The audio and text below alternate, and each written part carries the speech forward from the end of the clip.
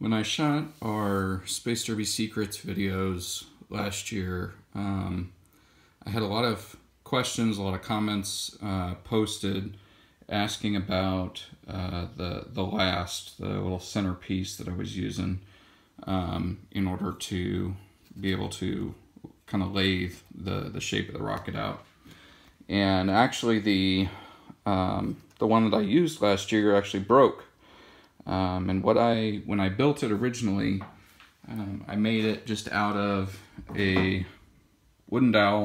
I took our kits down to the hardware store and I found a wooden dowel that was the same size diameter as the inside of the kits. And I actually bought two dowels. I bought one that was the inside diameter here, and then I bought one that was the diameter going through in the nose there. And all I did was just drilled a center hole in the end of one dowel, put the smaller dowel in it, and glued it up. And so the very first one I built, that's all it was. It was very, very basic, very simple. I tapered the side of this to kind of match this taper in here, so it fit nice and tight. And that's what we've used for the last 4 years. And last year, while we were shaping a rocket, the smaller dowel actually broke on me. Just repeated, chucking up in my drill and squeezing, and it's wood. It's not meant to really perform well in the way that I had done it. So this year I decided I needed to kind of re-engineer what I was doing. So this is our Space Derby Shaper 2.0. And as you can see, we replaced the smaller wooden dowel with a piece of metal. And what this is, it's actually an old spade bit I had that had broken. Like, see these kind of right where that hole is? I had one that snapped, that broke off there. Not quite this large. I think it was maybe like a quarter or a half inch. I don't remember exactly. But what I did was I took this same wooden dowel and then cut it to my length, and I'll talk about that here in a minute. And then I used my die grinder, and I just started very slowly cutting a notch, cutting a taper into the end of that. And if you look at the side of the spade bits, they actually kind of taper as they go out towards the tip. So what I did was I took the busted off one that I had, and these are fairly inexpensive. You can buy a small one for $1 or $2, or use an old one and buy a new one to replace it. And so what I did was I took that busted off one that I had and I drew kind of the shape on the side, and then slowly using my die grinder, I kind of ate away at that end of the dowel until I had something that was a really, really tight fit in there. When I got that all set up and looking pretty good, I did a couple roll tests because you want to make sure that that you're centered.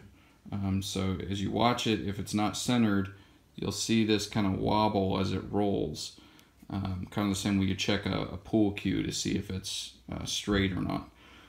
So I got that. I put 2 little tacks just with some super glue in there, some polyacrylate, and when I got it all centered and straight, I checked it up in my drill and I spun it a couple times just to make sure I didn't have any wobbles, that this was all nice and straight through here.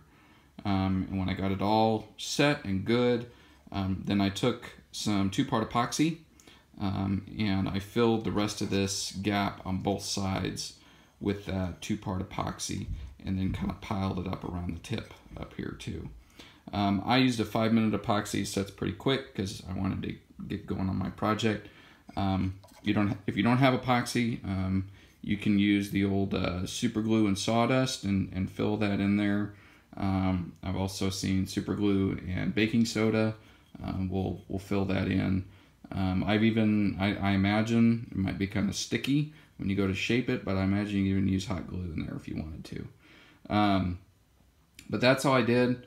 And now I've got a metal, and it's got a hex drive on it. So when I take my impact here,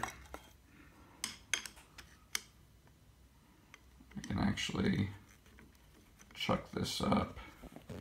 Hard to do this one-handed. There we go. So I get it chucked up in there now.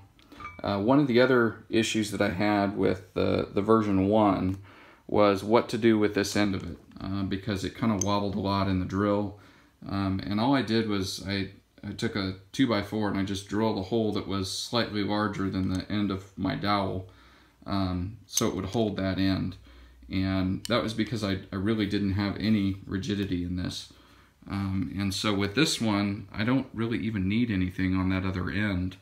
It holds it nice and tight. And you can see, if you watch out here, you'll see this wobble a little bit. That's just the fit in my drill. There's enough wiggle in it. So if I hold that end while I'm going, and I can't do it with one hand, if I hold that, it's actually really nice and smooth. So after I got that all glued up and made sure everything was centered, then the last thing you want to do is some fit tests to make sure that your taper kind of matches the shape of the rocket kits. Lengthwise, you can see I wanted enough hanging out the back that I could easily hold on to that, or I could rest it on something. It doesn't need to be terribly long, but I've probably got about 3 or 4 inches hanging out the back end of the rocket there. So this is our 2.0 jig. I wanted to talk real quick about finishing on this piece. So a couple things. When I bought my dowel, I bought one that was slightly larger than the inside of my rocket. And the first time I took my halves and I put them together, I could see on the side kind of a gap there. And I knew that this was too big. And so I got some kind of medium grit sandpaper, and I just slowly worked that down until I got a nice tight fit on the 2 halves of my rocket. Now we don't glue these on, it's just a friction fit. So you don't want to go too far and make this too small, and you don't want it to be too big, or you'll actually have a gap in your halves. So it's better just to kind of sneak up on it, do a little bit at a time. When I finish this, the first thing I do is put just a real light coat of lacquer on it, and I'll take just a paper towel and spin it and kind of rub up and down just to even out that first thin coat of lacquer. And then after that, I use a little paste wax, a little furniture wax on it. And this does 2 things. One, it's a nice way to finish out that wood, protect it. And also, as we go to glue up our rocket halves, one of the things, and I've talked about it in my previous videos, are that the sides aren't always equal. So like in this case, this is a little bit thicker and this is a little bit thinner. So if you don't want an offset center hole, you know, if you just glue it up where the outsides are even, your inside is not. So we've always glued ours up on the last to make sure that the center is perfectly round and all, you know, centered up around that last. So by putting the little coat of paste wax on here, that also means that any glue that seeps out isn't going to stick to my last, and I'm going to be able to get this out after we're done shaping it. So when I shot the previous video, I realized I forgot to talk about a couple of those things, but they're really important when you're making these. So sneak up on the diameter of this slowly, and then when you're done, finish it out just a little paste wax. And then I wanted to run this, I know the previous video was kind of shaky, so I wanted to show you that it is actually and how I made it. If you wanna do one, like I said, it's probably a $5 or $6 investment to build one of these the first time. Less if you happen to have the dowels and an old doled out spade bit. And we'll use this every year. My youngest is supposed to be born any day, and so we're going to be doing Cub Scouts for at least the next 10 or 11 years. So pretty small investment, and the number of rockets that we're going to build with 4 kids, for sure we'll get it back.